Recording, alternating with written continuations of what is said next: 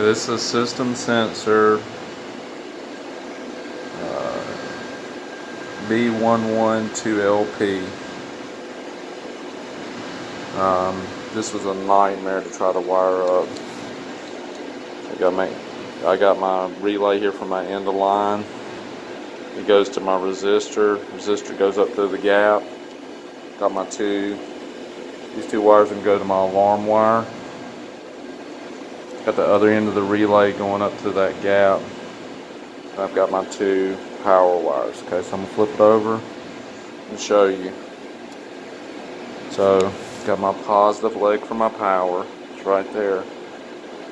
Got my negative leg for my power's right there.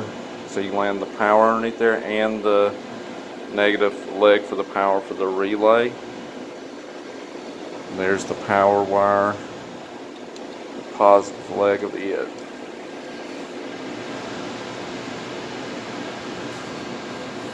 So then you come over here. See that little gap? That's all they gave you to wire in this. So you have to pop the thing free, get it lift up, wire it in, and then just really push it hard to get it back in there. That is a really bad design system sensor. Y'all should do better than that. Really bad design.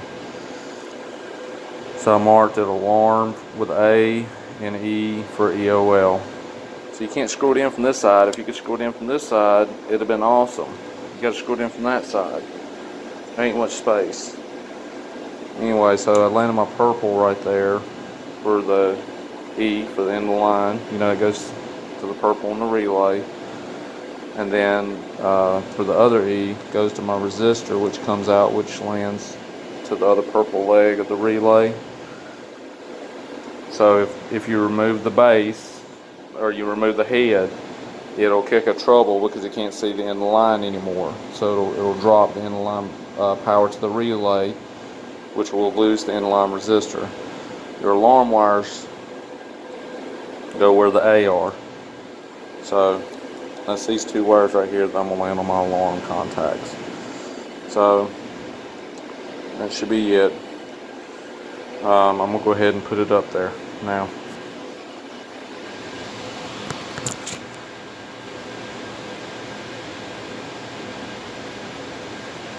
Hopefully that lines up okay.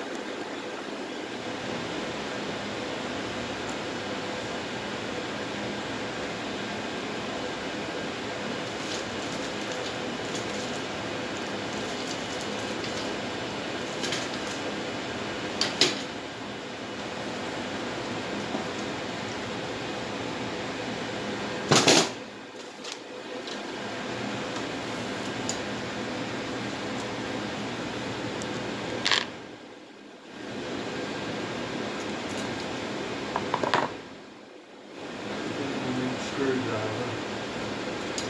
Double check this before I do it. So this is my alarm. This is my power. So I'm going to do the power side first.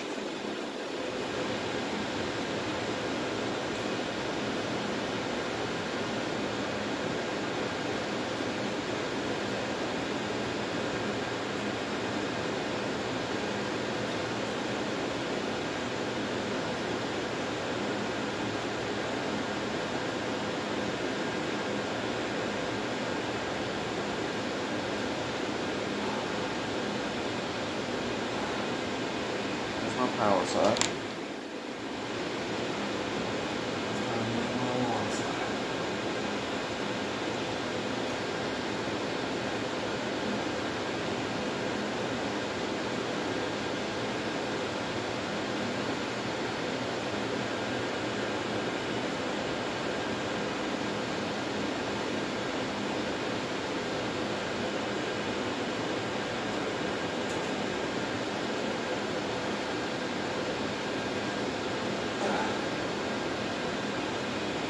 Side.